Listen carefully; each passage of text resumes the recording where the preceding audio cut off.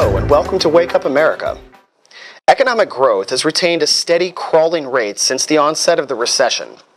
Some experts have deemed this a recovery, even if it barely satisfies even the most meager definition of the word.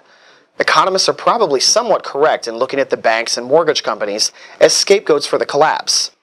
But if they're the real issue, then why have they fared so much better in the recuperation than the rest of the country? Unemployment and job growth continue to plague an economy that is swallowing its middle class. Meanwhile, Wall Street is enjoying unparalleled successes.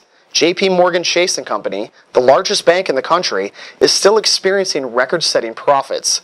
The housing and mortgage markets continue to improve, which is good news for homeowners, but it isn't proportionate to a stalled economy that is still battling joblessness and homelessness. Something doesn't add up.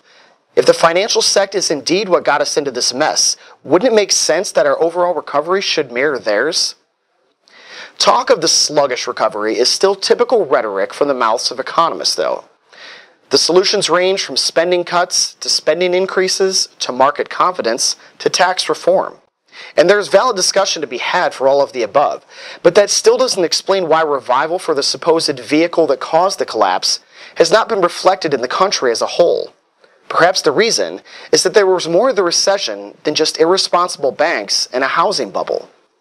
The United States, while pushed over the edge by mistakes in the financial sector, was already in motion for a sharp economic decline. The decision-making of the last 2 decades has caused a drastic change in the American model of success. Politicians now operate under the rule of their lobbyist money, and legislation now reflects the interests of big businesses and banks above all else. Interests which often include outsourcing and foreign production as a means to make more money. Gone are the middle-class manufacturing jobs that served as a pillar for the economy to rest upon. They have been replaced by low-paying jobs in retail stores selling foreign goods which were once produced here. The banks and stock market have recovered more quickly because the system is now designed to favor them. Terms like trickle-down economics are used as a play to give tax breaks and loopholes to the same banks that were gifted millions in taxpayer bailouts just a few years back. Corporations are encouraged through flawed trade practices to ship their companies abroad to maximize profits. In the meantime, most Americans are left searching for work in a bevy of bad jobs. They're left searching for support from paid-off politicians.